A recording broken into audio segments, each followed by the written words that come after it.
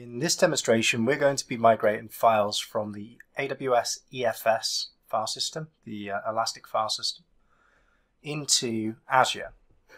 And the endpoint we're going to be using in Azure is a Azure NetApp Files NFS mount, which you can see here.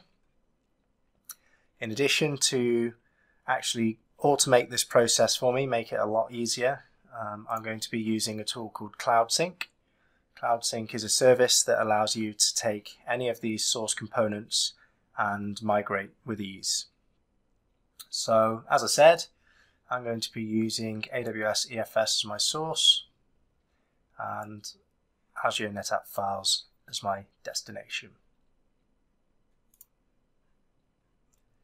Now, how it works, you can see I've got my source, I've got my destination, and in the middle I have a data broker, which we'll pick on the next screen. The data broker is no more than a virtual machine that can be placed in a variety of different locations, on-prem or in the hyperscalers themselves, and it basically deals with the data movement and orchestration.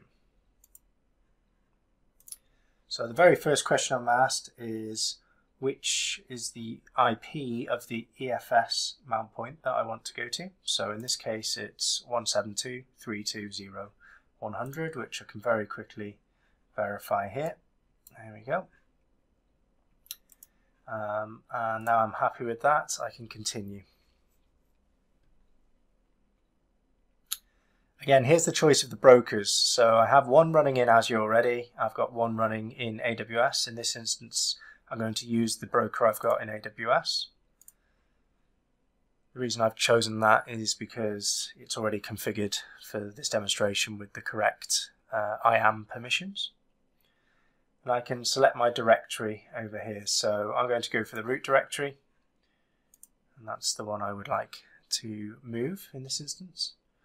As you can see here in the top right hand corner, this is a Unix box that's running in AWS, and you can see the contents here. These are the files that exist on the NFS mount.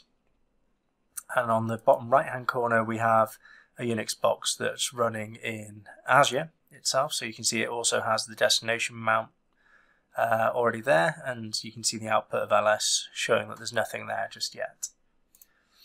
So to get us there, we need to specify the IP address of the destination, which in this case is 172.22.04. If you have a look, that's correct. That's on my mount path here. Worth noting as well, all of these IP addresses are internal and secure to myself, so it's great for making sure that things are not available on the internet. If you tried to get to any of those, you wouldn't be able to access them.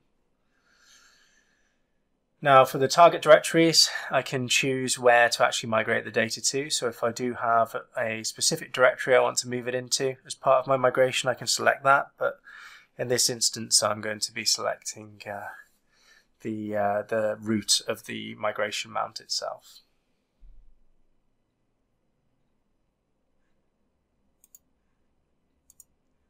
And there we go. So I now have a summary of what I've selected. I'm going to be moving files from AWS EFS over here to my Azure NetApp Files over here. And to get started, just quite simply click the Create Relationship button. Also worth noting that you can fully automate this via API.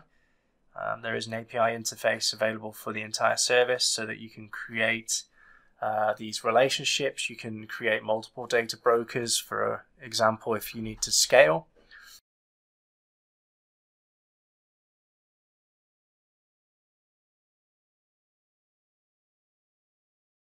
So with this, we can see that it's now complete. I can view key information about how the synchronization went, the duration, the files themselves, how many were copied.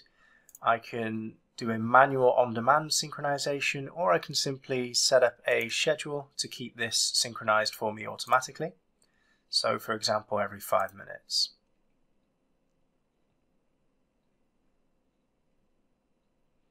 And with that, that concludes this demonstration. So we hope this tool is useful for you, this service, and thanks for watching.